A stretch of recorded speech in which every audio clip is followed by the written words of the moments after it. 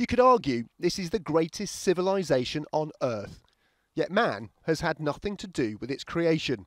In fact, it's only just been discovered due to our destruction of the forest that's hidden these mounds from outsiders for thousands of years.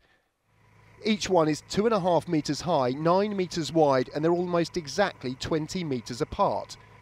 But it's their sheer number that's astonished scientists. At least 200 million, covering an area greater than the United Kingdom. This is the largest structure built by animals in the world.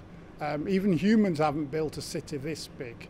And it's unbelievable in this day and age that something the size of a country can lay undiscovered in the plain light of day, but actually hidden in a forest. And this is the creature that built them, the leaf-munching termite, Termes dirus. It's one of the world's largest termite species, but still only 13 millimetres long, making what they've created all the more incredible.